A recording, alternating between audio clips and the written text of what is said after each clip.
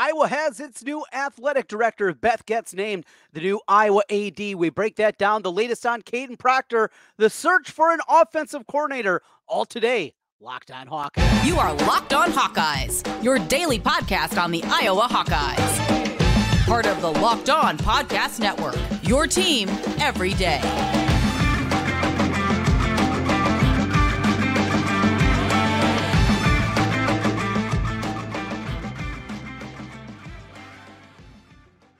Hey, welcome in. I'm Trent Condon, and this is the Locked On Hawkeyes podcast. Thanks for making Locked On Hawkeyes your first listen every day. We're available wherever you find podcasts, and you can also find us on YouTube. While you're there, hit that subscribe button. Helps us get in front of more Hawkeye fans. Today's episode is brought to you by Gametime.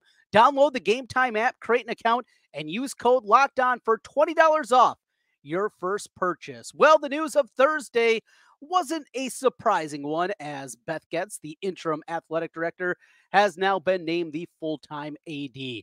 This is a surprise to pretty much nobody out there, though the actual conversations with other athletic directors, and there were other sitting ADs that were interviewed for this position, started happening in November. I think most everybody felt like this was going to be the path that was inevitable. And going back to last summer, when Gary Barta retired and Beth Goetz got the interim tag, one thing I said at the time is make sure you get this right. And a couple of different ways to go with that. Getting this right can be looked at, I guess, in a way that has a perception of negativity. And that's not what it was.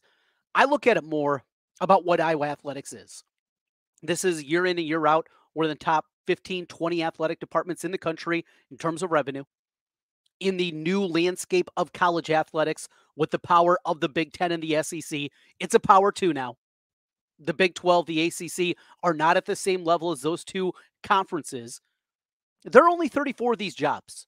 There are only 34 of the jobs, and just don't rubber stamp it. Make sure that she is the right person. It had nothing to do with her gender. That had nothing to do with anything like that. Her resume absolutely speaks for itself, and anybody that you talk to in the athletics world has nothing but positive things to say about her. So it had nothing to do with those kind of things. It was all about that. Make sure. I mean, you saw what happened just recently at Ohio State. Gene Smith at Ohio State, another one of the top revenue producing institutions year after year with their athletic department. Ohio State with 36 varsity sports.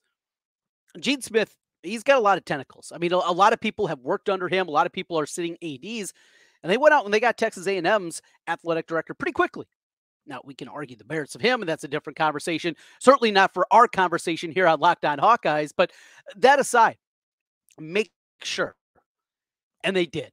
And that's all I wanted to see. It came back that she was the best person for the job. The resume is absolutely there. People inside the industry, absolutely. And most importantly, she is forward-thinking. And that's what this athletic department now needs in a new era of college athletics. Iowa's been in a really fortunate spot for a number of years. And in my lifetime of 43 years, we've been incredibly good. It's gone incredibly well. From Bump Elliott to Bob Bowlesby, and Gary Barta raised a lot of money. There were warts there that came along with it too. But you're going to have an athletic department that is going to look different.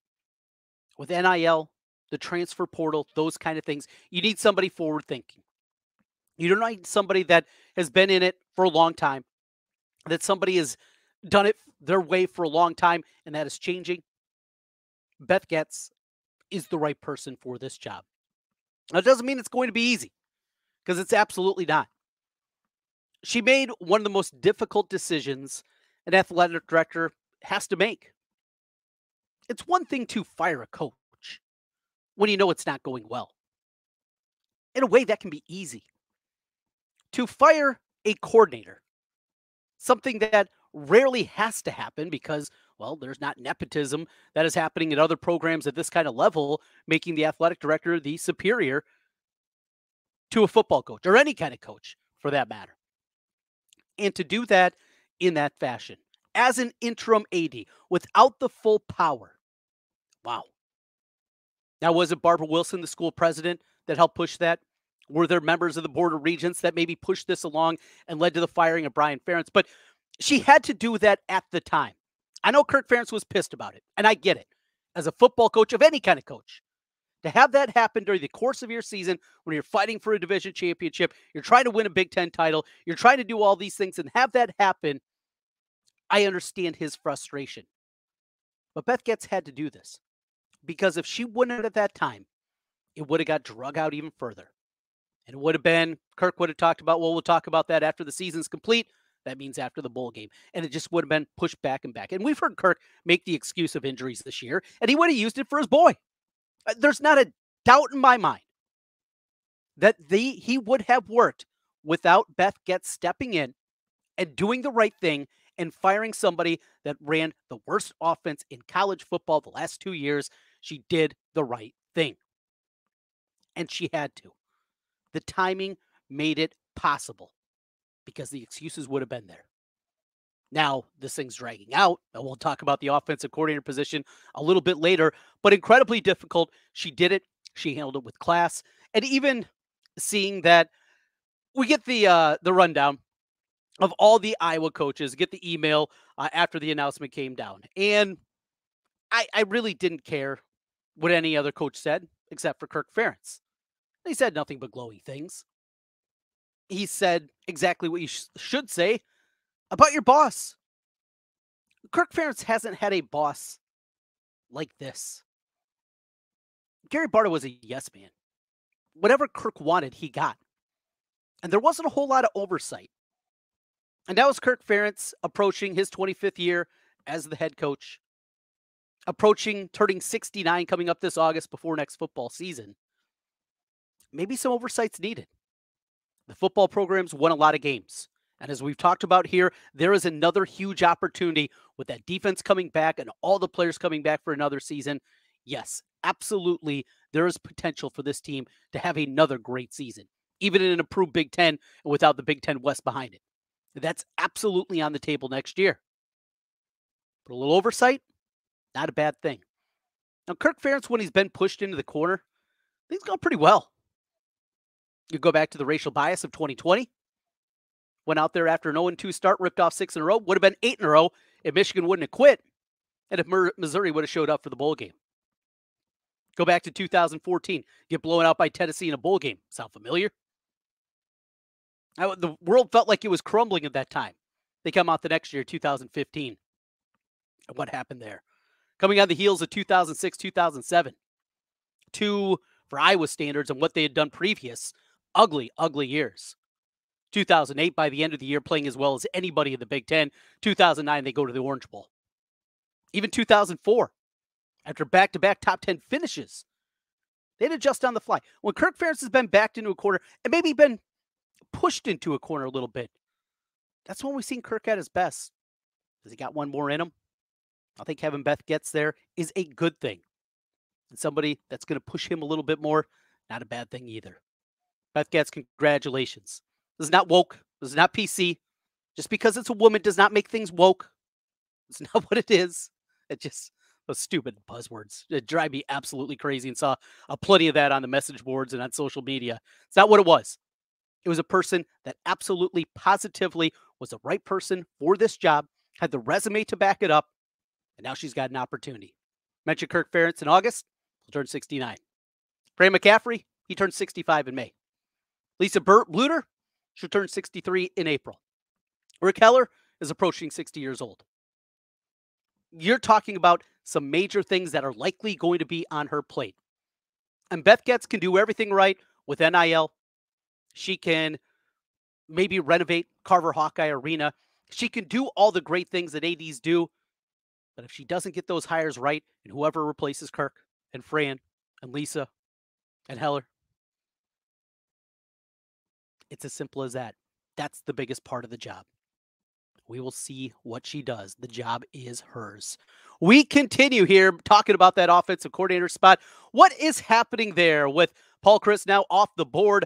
Where does Iowa turn? And what is the latest on Kadyn Proctor? A little Iowa football talk as we continue here. This is the Locked On Hawkeyes podcast.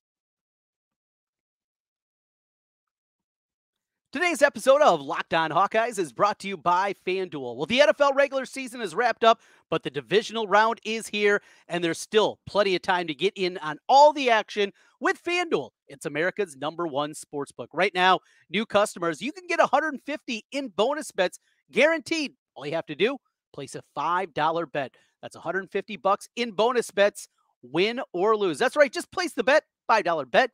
$150 coming in to your account in those bonus bets. The app is super easy to use and so many different ways for you to bet. Same game parlays, live same game parlays. Love that. Watch a game for a little bit, see how it's playing out, and see if you can jump aboard that way. You can find bets in the new Explore tab and make a parlay in the Parlay Hub. It's the best way to find the most popular parlays that are out there and a whole lot more. Visit FanDuel.com/lockedon and make your first bet an easy win. Not only that, they already got college football games of the year for next season. That's right, 2024. About a dozen games up there right now on FanDuel. Again, that's FanDuel.com/lockedon. FanDuel, official partner of the NFL. Trent Condon back with you once again here on the Locked On Hawkeyes podcast. Thanks for making Locked On Hawkeyes your first listen every day. Your team every day. That's what we do here on the Locked On Network. We got plenty to talk about here today. All right, let's get into the two big football headlines that are dominating at this point in time. What is the latest on Kadyn Proctor as we sit here just flipping into Friday morning, just past midnight? Some rumblings that Kadyn has been seen in the Des Moines Metro, doing a little working out here. Stomping grounds, obviously played at Southeast Polk High School on the east side of town. Maybe there was a appearance on the west side of town. That is some scuttlebutt that is out there at minimum there. Again, I don't do percentages. I don't have crystal balls. I don't do things like that.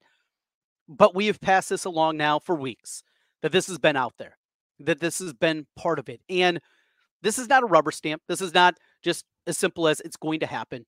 With Kadyn Proctor did enter the portal. He did not put that no contact order, which normally means that a guy knows where he's going. I think Kadyn knows where he's going, and it's going to be Iowa City. And something drastically would have to change here, probably in the next day or so, to change that. We know Ohio State would love to get involved. An offensive line that for theirs, they're certainly what they're building. Maybe they're an alignment away. That offensive line, I think, was a disappointment this past season. They were searching for a long time for tackles last year in the portal. Nebraska, they'll come with a slew of money.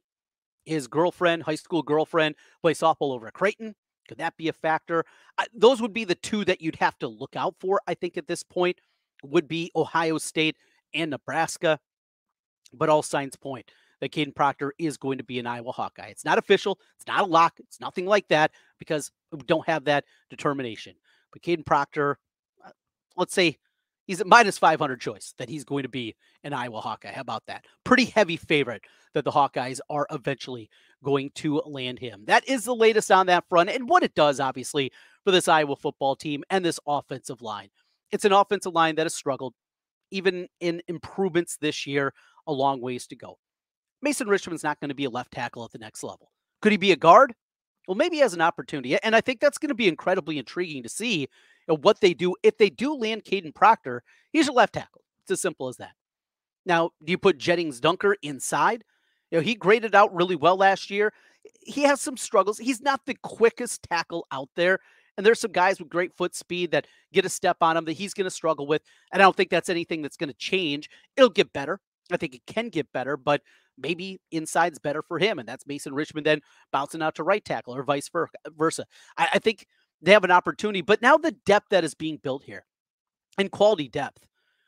Let's say it's Proctor, Connor Colby, Logan Jones, Dunker, Richmond. All right, there's your five. And then you throw on top of it Bo Stevens, who started a few games for the Hawkeyes and was banged up this season, Tyler Ellsbury, who has started games, Nick DeYoung, who has started games, Cade Pieper, a guy that they're incredibly excited about, Jack Dotzler, another one that's been talked about a ton at the backup left tackle position. You're talking about depth that Iowa just has not had in the offensive line for a long time. Tyler Linderbaum was great. Tristan Wirfs was great. Alaric Jackson was great. They've had great individual pieces, and they've even had great 3 out of 5. But it just never all clicked together. Feels like maybe the opportunity is there. The offense is going to be different. It is. Not markedly different. We're not talking about an air raid. We're not talking about the go-go offense, unfortunately. It's not going to be anything dramatic. And certainly in the running game, we saw the evolution this year. We saw the change. We saw them moving away from the outside zone, a play that was just dead on arrival in the new system of college football and the blocking rules now that have been in place for over a half decade. And yet still some complaints about it from our head coach. But that aside, we saw that evolution this year. We saw more hat-on-hat blocking. We saw more ISO. We saw more counter plays. And I think that's something that will continue to evolve and get better, coupled with the passing scheme that has to be better, because what Iowa tried to do, and they almost went into their shell here as things got worse and worse. And we saw the regression out of Spencer Petras from what he was in 2020 to the quarterback he became in 21 and 22. Obviously, what happened this season after the injury to Cade McNamara, and even when McNamara was out there, it was a passing scheme that just didn't work. And when Greg Davis came aboard, I remember looking over at the friends we were watching the game with and saying, a half in, I hate the Greg Davis offense.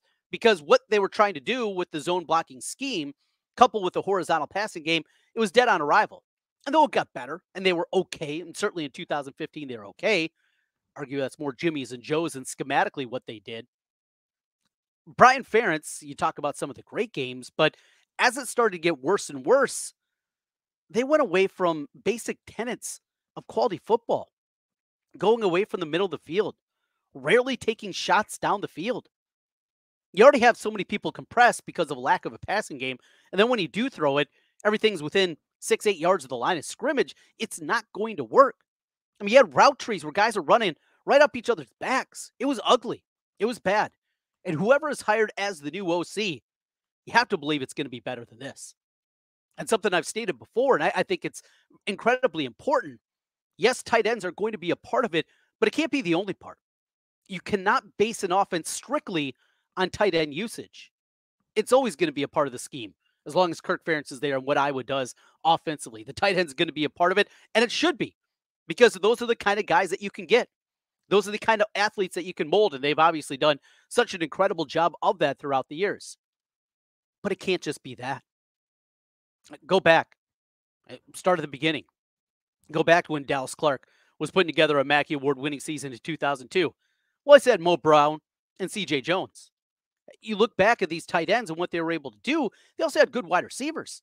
Seal Laporta had 10 touchdowns in the NFL this year.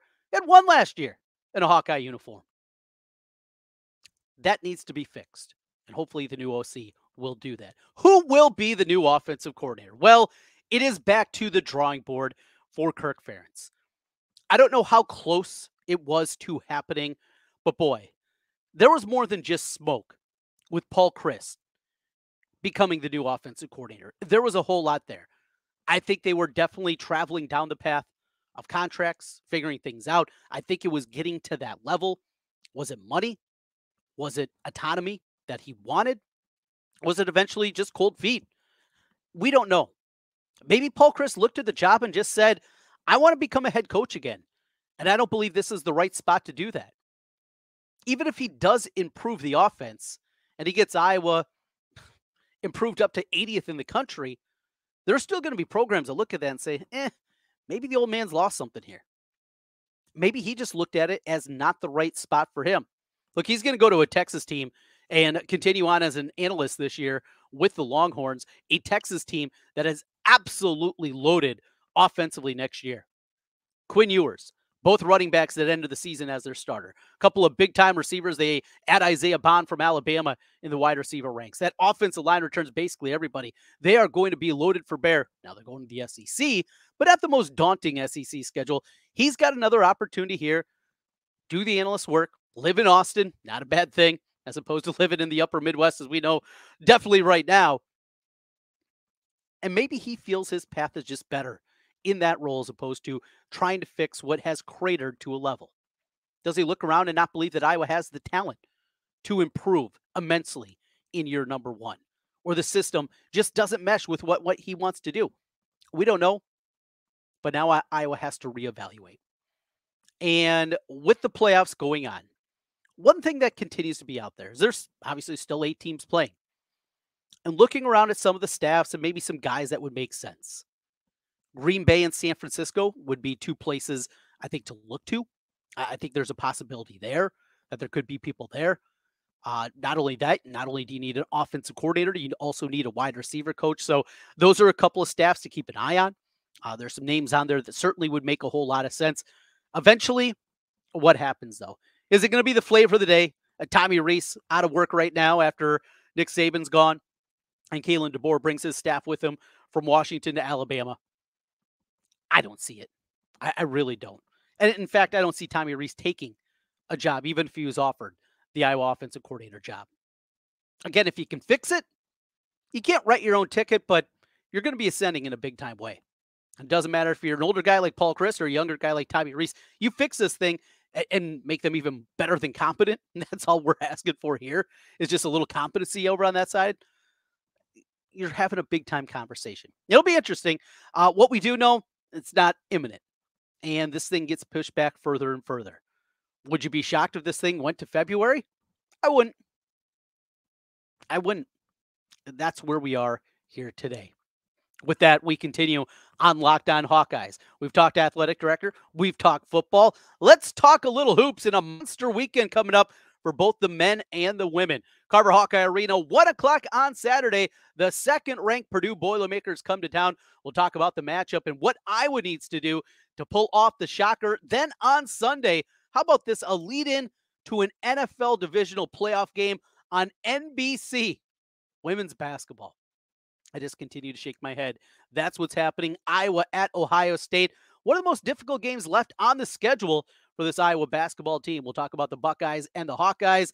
Iowa, Purdue on the men's side. Little hoops talk to wrap things up. This is the Locked On Hawkeyes podcast. Today's episode of the Locked On Hawkeyes podcast is brought to you by the Gametime app. You shouldn't have to worry when you buy tickets for your next big event. Gametime is the fast and easy way to buy tickets for all the sports, music, comedy, and theater events near you. They have killer last-minute deals, all-in prices, views from your seat, and their best price guarantee. Gametime takes the guesswork out of buying tickets. I love the ability to see exactly where you're going to be sitting inside the venue. Doesn't matter if it's Carver-Hawkeye Arena, Kinnick Stadium, maybe you're going on a road game, whatever it is, seeing where you are, and that's incredibly valuable when you're going to a place that you haven't been before. See that view before you buy it, and you know exactly what you're going to get when you arrive. Gametime also has deals on tickets right up until the start of the event, even an hour after it starts. It's the place to find last-minute seats. Take the guesswork out of buying tickets with Gametime. Download the Gametime app, create an account, and use code LOCKEDON for $20 off your first purchase. Terms apply. Again, create an account and redeem code LOCKEDON, LOCKEDON, for $20 off. Download Gametime today. Last-minute tickets, lowest price, guaranteed. Trent Condon back with you one final time on the Locked On Hawkeyes podcast. Thanks for being with us. Thanks for hitting that subscribe button while you're here. If you're on YouTube, 5-star reviews over on the podcast side of things. Always greatly appreciate that. It helps us get more Hawkeye fans here as we have passed the 3,000 mark on the YouTube side of things. A big thank you to everybody out there for being with us and bringing you little Hawkeyes every single day here on the Locked On Network. Let's continue and get into the hoops. Let's start on the men's side. That'll be game 1 on Saturday, 1 o'clock. Excuses are not really anything that you have to worry about in this one. Yeah, it's going to be cold.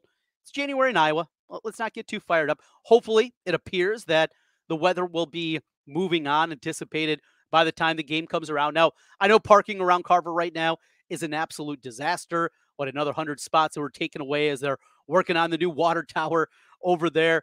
That stinks. It does. And parking and trying to find a good place to be. And if you don't have season tickets and don't have a great parking pass, it can be a mess. Look, bundle up, get there. This team deserves it. You know, they've ripped off 3 wins in a row. And though they weren't against the stiffest competition, beating Rutgers, beating Nebraska, beating Minnesota on the road, and 2 of those games at home, they still did what they had to. Individually, they were not must-win games, but they had that feeling. They really did. And now they get back to even 500 on the year in the Big Ten. They're 11-6 overall, but they are playing better. They are playing more connected. Stephen Bardo mentioned that in the broadcast on Monday against Minnesota, that it's one of the most connected teams that he can remember seeing this year in the Big Ten. That's great to see. And Tony Perkins continuing to play at a high level. Peyton Sandfort, he's knocking down shots. What you're getting inside when both Krikke and what he does offensively, and then the complete game out of Owen Freeman. It's a fun team to watch. The problem, at least for Saturday, is Purdue's just a bad matchup. I mean, just you look at the way that they play. Obviously, inside Zach Edey. Ben Krikke, let's be frank, he's a bad defender. He's a bad defender. And the other side, Owen Freeman, he's a freshman. On the outside with Smith, with what they have with him and Lawyer, both those guys are quick. Both those guys make shots. Lawyer shooting 44% from downtown on the season. It's just their style of play, the clutching and the grabbing they do defensively. It's just something that doesn't fit what Iowa tries to do. But Purdue has lost twice this year, both times in the Big Ten, and neither of those games for the Boilermakers were against elite level teams, right? Losing to Northwestern Friday night, December 1st. Getting ready. It was in Indianapolis. There were plenty of Boilermaker fans around for that one. Out of the bars in Indy on Friday night. And you could tell they were frustrated, but it's not that you could see it coming, but it wasn't a shocker. What did Northwestern do? They scored. Put 92 up. They went 10 of 20 from 3 in that game. The next one against Nebraska. 88-72 was the final. What did Nebraska do? They were 14 of 23 from downtown. The equation's simple here. What you have to do is you have to go out and you have to make shots. This has to be Peyton Sandfort going out there and hitting 4 or 5 3-pointers. You need Ben Krikke stepping out and knocking down a 3. You're going to need Tony Perkins to have that game where he knocks down 3-point. You're going to have to shoot the ball well. Getting into the paint against Edey is a problem. And you'd love to see Krikke pull him out, get him away from the rim. Tony Perkins, that pull-up game, stopping at 14 feet as opposed to getting too deep in the lane. That's got to be there. Got to see a whole lot of that. I was going to have to score. They're not going to be able to grind out a 62-59 win. That's not how Iowa wins games in general, and that's not how you beat this Purdue team. Up and down, make it quick, make it difficult, get them out of what they like to do, use more pressure, do the full court pressure, three-quarter court pressure, those kind of things, and let's get a crowd in there. Let's get a little excitement going. Would love to see that. And then on Sunday, mention lead in to an NFL playoff game for women's basketball. It's unthinkable. Yeah, that's Caitlin Clark, and that's where we are with this team. Ohio State, really good program on the women's side for a very long time. I mean, they've had a ton of success throughout the years. They've been really, really good. This Ohio State team, pretty talented. They can beat you a couple of different ways, and it's going to be tough. It's a different environment where they play. It's big, cavernous. They going to have a lot of people in the building. Not a sellout yet. One of the few of the season. I think only 2 games left on Iowa's, not just a home, across the schedule that is not a sellout at this point in time.